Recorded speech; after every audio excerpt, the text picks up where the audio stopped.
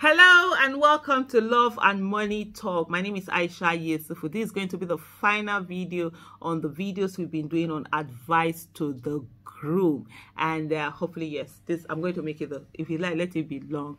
I'm going to make this final video. So we'll be talking about series of advice to the groom, and then here one of the things I'm going to talk about today is appreciation.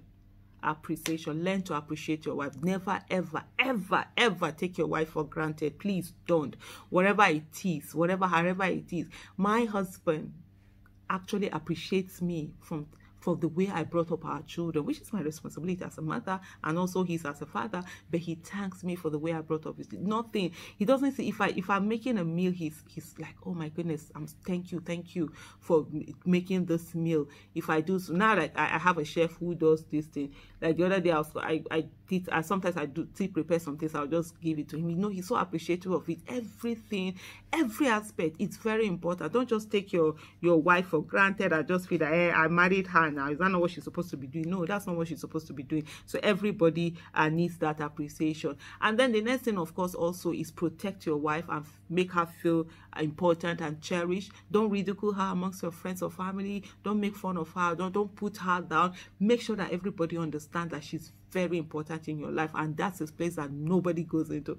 My husband, you can do anything to him, but don't go after his wife or his family. He will come after you. And there was a day, I think it wasn't even my husband that was telling me it. He didn't tell me this gist. It was my sister that gisted me. I think my father was whether they were back home, my husband had gone home, and then my mom or something was trying to tell him that, oh no, you know, your wife, this activism she's doing is becoming too much. Don't let her death. Blah, blah. You see the way my husband was like, no, the way step up to, that's even with my own parents, step up to protect his wife and everything. I said, no, she has a right to do what she wants to do, how she wants to do, that kind of a thing. And then later my mom was now telling my sister that my husband is the one spoiling me. That's what they keep saying. My husband is the one spoiling me. He supports me whatever it is that I'm doing and all of that, blah, blah. Because he has had a lot of pressure from people, family, friends, acquaintances, different people trying to come to my husband to make me to stop my activism or any of those things. And my husband is always like, no, as long as whatever she wants, that's what she's going to do. And that's how we've always had our relationship. My husband is always like, if it makes you happy, he says that often. So please learn to make your wife feel important and know that she's cherished and all of that. And also, housework is not for women alone. Please.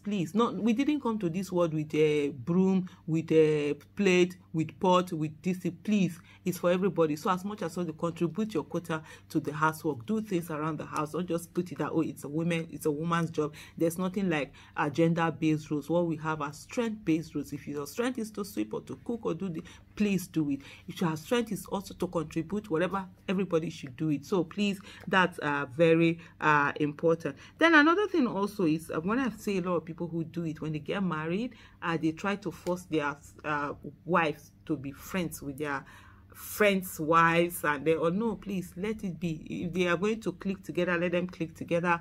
If they're not going to click together, let it be. So let everybody have their own individual lives and friends and things that they do on their own. There are certain gist I want to gist. Now my husband is not the right person I'm going to gist that because he will not understand. So I'll call my friends that I know that yes, they will understand the gist. I want to gist one gist on social media, and my husband, I know you won't understand. I'll just call a friend. I will get what I want from it. I know I'm not going to get that from my husband. So you have to have those kind of boundaries also, and also private moments that are private for you, in the sense that your own thing that you're doing, so that you don't feel as if I'm in some kind of bondage, or I'm being curtailed, or I'm denying myself something. No, you still have your own life. You still have, but I have my friends, I do my things. My husband has his friends, he does his things. When we come together, we do our couple things, we do our thing.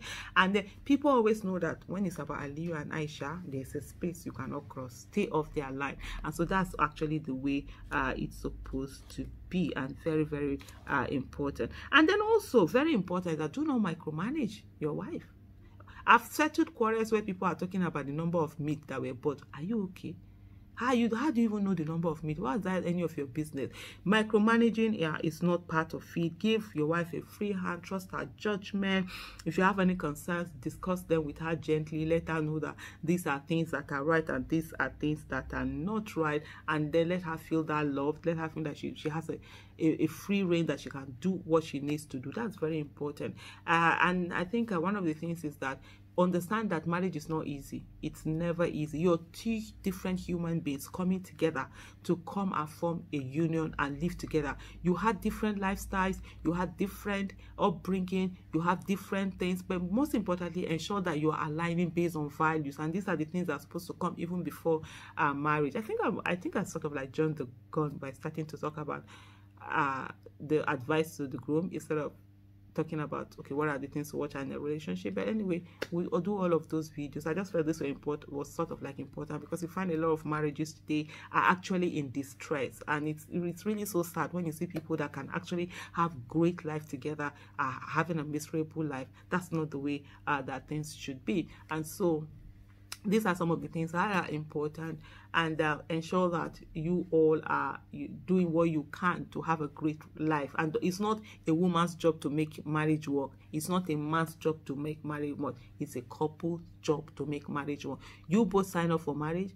You both have to make it work. And if it's not working, please let everybody find their level. It's better than being miserable and making the people around you miserable, and making the children, if you have children in that union, extremely miserable. And so the most important thing is for you to always ensure that you're there for each other, you're talking to each other, you're complimenting each other, you're being there for each other, you are loving each other, and you're showing that love. Never ever be afraid to show that love. Be romantic. Think about, don't just come and do one bang, thanks ma'am. You understand? It's not sex. It's called love making for a reason. Do that love making. Make your wife feel good. The women like to hear things. Oh, sweetheart. Oh, I love you. Oh, last night was this. Oh, today, if it's what I'm going to do with you, and say hard things, buy some chocolate. Set the mood. Not to just come. Like I said to my husband, I don't want you to treat me like wife. I want you to treat me like babe. Because what? I'm your babe. That's what I am. I'm not a do wife thing. So let your wife feel that romance. Let her feel needed. Let her feel, love. Don't take anything for granted. And most importantly, just know that marriage is always something you work on from time to time. You check your marriage, what is working, what is not working, and then you do the right thing. You set goals. You go on. You have to do it. And then, it continues to go on like that. So please, please, please, whatever you're doing, ensure that you are there for each other, you're doing the right thing, and you're going on about the things that you're doing. We'll meet again, and then we'll start. Next time, we're going to start advice to the bride. So, but for now, the groom, get it working. And even if you've made mistakes before, no problem. We can always work on it. We can always get around it. Thank you. See you next week, inshallah. Bye.